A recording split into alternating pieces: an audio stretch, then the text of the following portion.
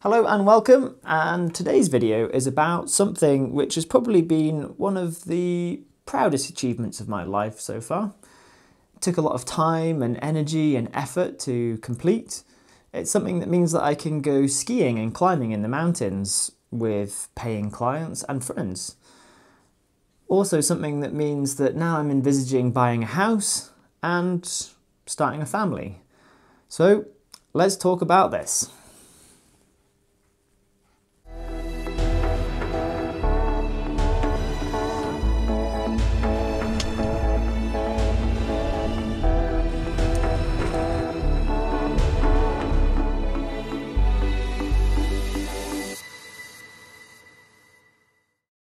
So what is the IFMGA?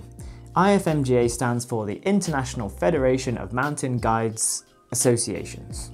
How come on this badge there's other acronyms that are on there? UIAGM, IVBV, for example. Well, that's just different languages. French is UIAGM, German is IVBV. From now on, we're just going to refer to this as the IFMGA.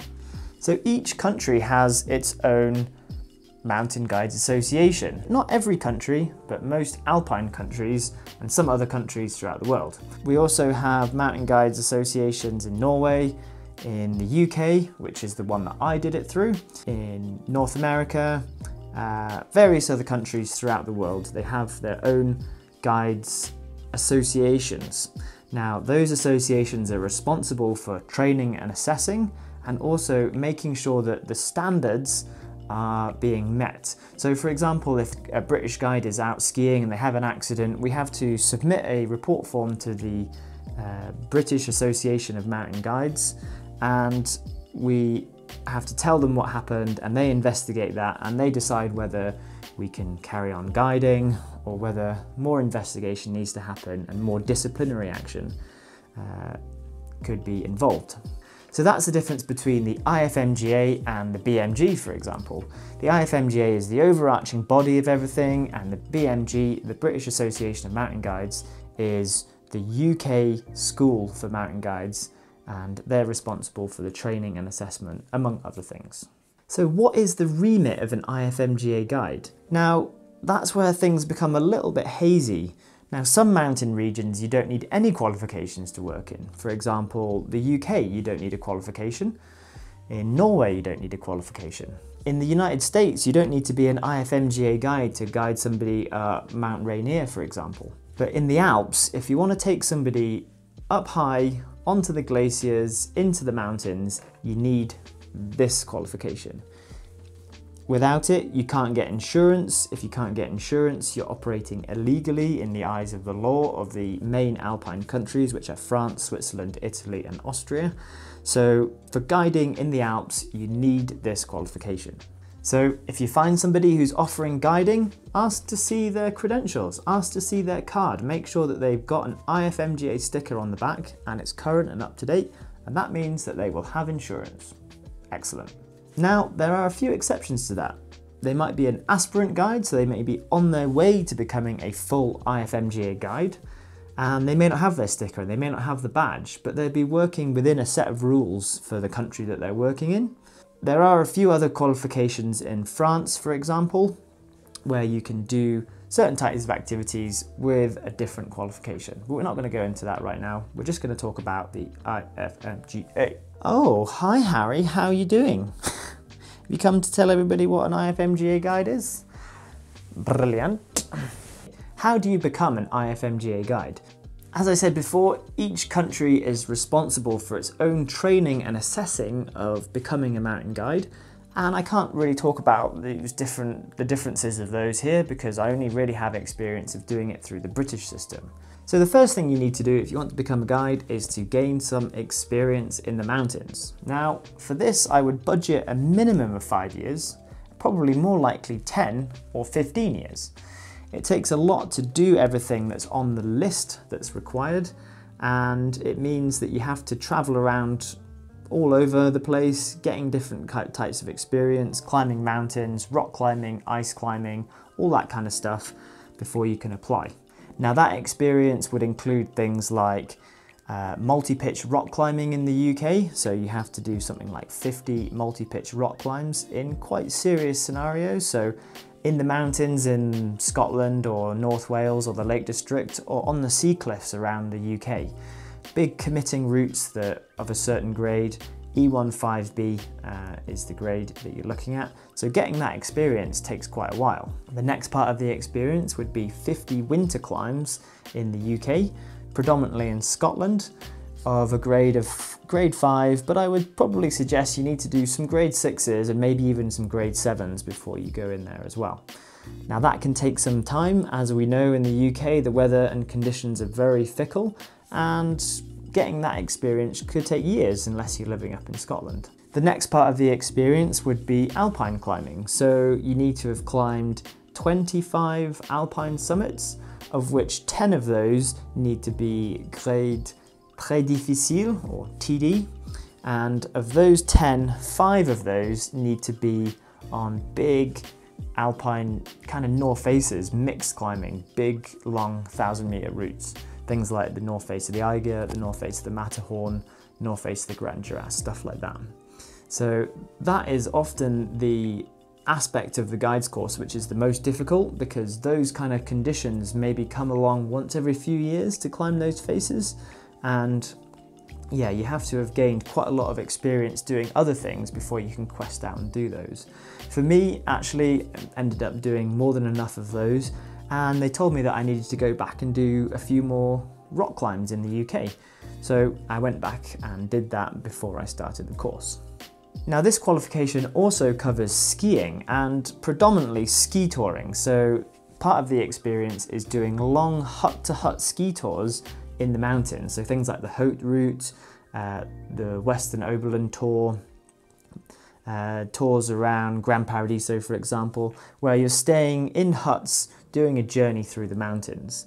Now, the level of skiing experience was traditionally a little bit low in the BMG, but the level is definitely being pushed up quite a lot. So I would suggest to folk, if they want to do this course and they're thinking about doing it, is make sure you've got a really good level of off-piste skiing before you start. It'll just set you up really well for the courses later on. Gaining all that experience, although it doesn't sound like much on paper, it's definitely going to take some time. So budgeting something like 5, 10, maybe even 15 years to get all that experience together before you can even apply to the course will be really useful. So once you've gained the experience, you've written down a logbook of everything that you've done, you've included the names of your partners, you've had somebody go through that logbook and check it off, and they say that you're ready to start the course, then you do a series of inductions. Now these inductions are basically to back up what you've said on your logbook and to make sure that you are operating at the standard that is required to be a guide. So you have to be able to climb E15B, you have to be able to climb Scottish Grade 5, and you have to have a good level of off-piste skiability. Once you've done those inductions, and generally you get a little training course at the end of each induction as well, just to help you along your journey. Once you've done those, you can then start the course. And in the UK, we start with rock climbing. The rock climbing element is in North Wales, and what you typically do is a training course at the start, maybe 2, and then you have a period of consolidation before you then do a final assessment. Now, these assessments are really difficult. They're 6 days long. You're often out into the night doing navigation exercises, doing big climbs in maybe boots, climbing in all kinds of different conditions, in the rain, on sea cliffs, doing rescue scenarios, all that kind of stuff.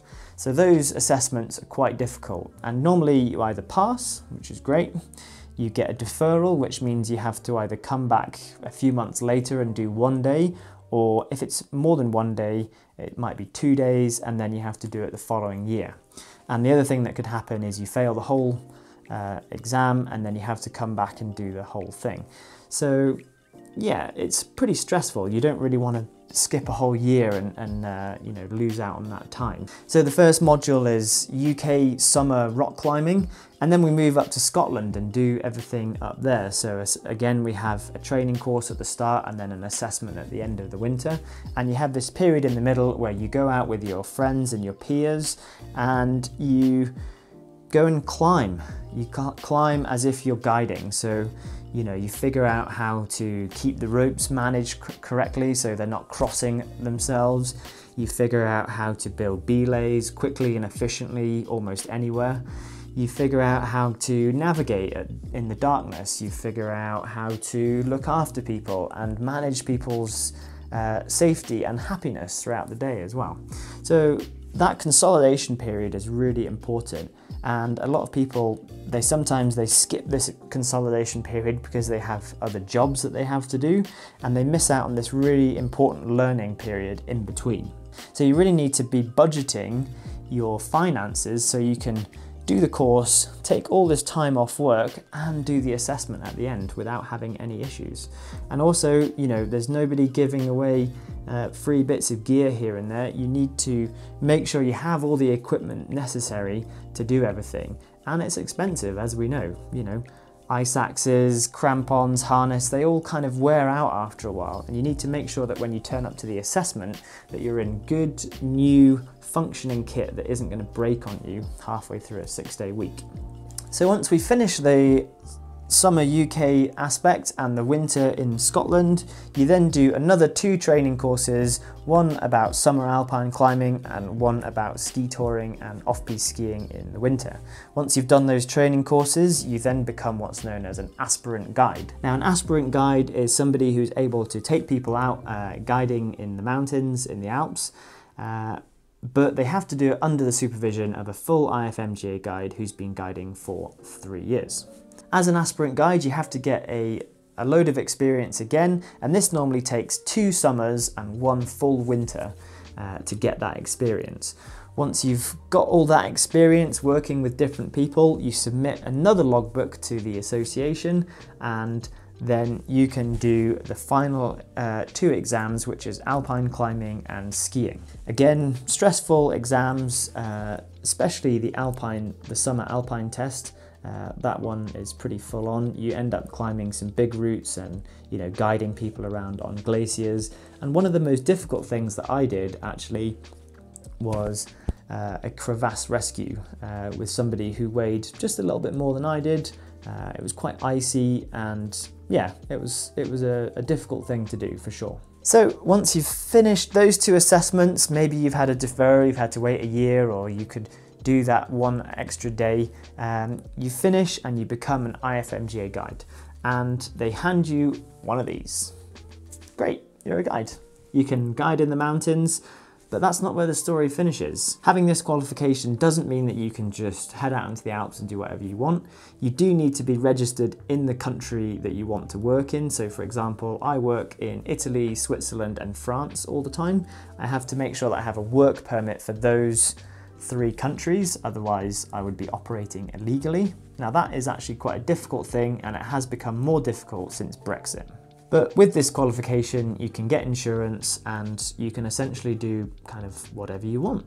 You can take people into the mountains, you can take them up onto the glaciers, go skiing, go climbing, do whatever you want. After a couple of years, you need to do CPD. CPD is continued professional development, and that is basically making sure that people are getting some more training throughout their career to keep the standards high and make sure things aren't slipping. So that is a really important thing, and that's managed by the BMG. I'm actually going to go and do some CPD next week. So I'm going to stop rambling on now. Thanks very much for watching. If you think I made a mistake, or if you've got any advice for anybody, or you've got any questions, then go down there, leave me a comment, and make sure you give this video a thumbs up if you found it informative or interesting. And don't forget to subscribe to my channel. That's going to help me grow and do more videos. And as always, I'll see you in the next one. Cheers, guys.